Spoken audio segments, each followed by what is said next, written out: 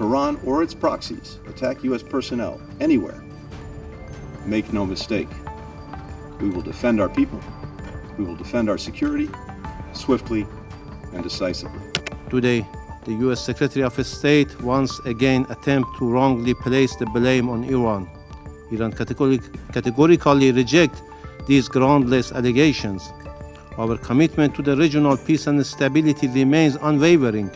Iran aligned with the international community in endorsing the call for an immediate ceasefire and a cessation of Israeli relentless military aggression, as well as imperative to halt the forced displacement of over 1 million people from Gaza. We call on all member states to send a firm, united message to any state or non-state actor that is considering opening another front in this conflict against Israel, or who may target Israel's partners, including the United States. Don't throw fuel on the fire. The United States' unwavering support for the occupation and aggression has rendered it an active part of the problem.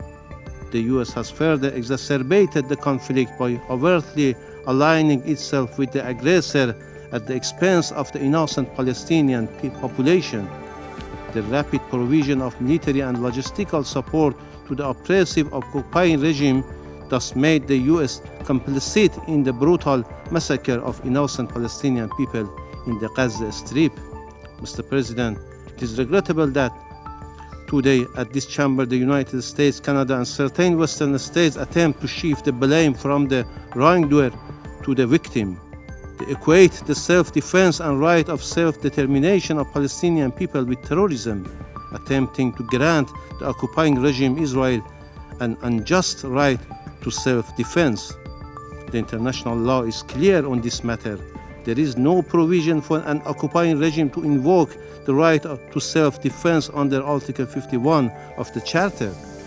But international law and the UN Charter indeed recognize the legitimate right to self-determination as well as the right to self-defense for Palestinian people, including resistance groups like Hamas, in their struggle against Israeli occupation and military aggression. Iran continues to fully support the legitimate rights of the Palestinian people. Our commitment is to stand with Palestinian aspiration until the occupation is ended.